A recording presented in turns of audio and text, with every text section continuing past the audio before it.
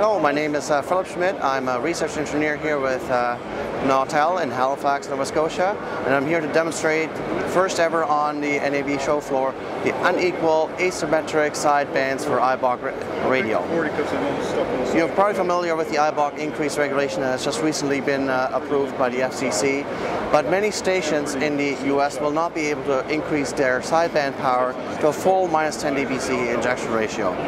What that means is that those stations will be a little bit penalized in the coverage. One thing that we can do for your station, if you're in that situation that cannot go beyond, let's say, a -40 dBc limit, what we can do is we can increase the sideband power of the signal that is not interfering with another station. So what we're looking at here is the spectrum of an unequal IBOC signal. Up on the right-hand side, we have a -10 dBc power level. On the left-hand side, we have a -14 dBc power level.